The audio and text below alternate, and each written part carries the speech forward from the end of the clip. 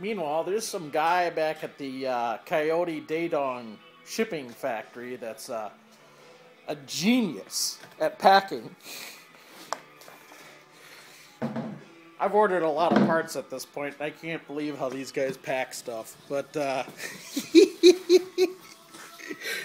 oh, man.